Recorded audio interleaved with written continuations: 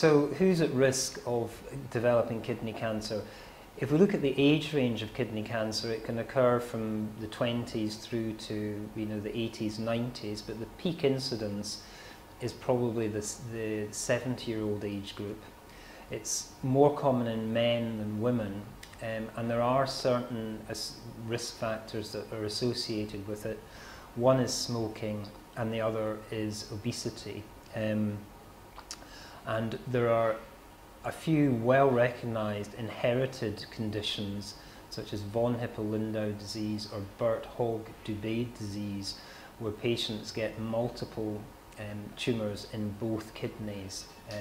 But the majority of kidney tumours are not inherited and just occur sporadically in the population. But certainly if there's any family history of kidney cancer in the family, then that will increase the patient's potential risk of developing a kidney tumour.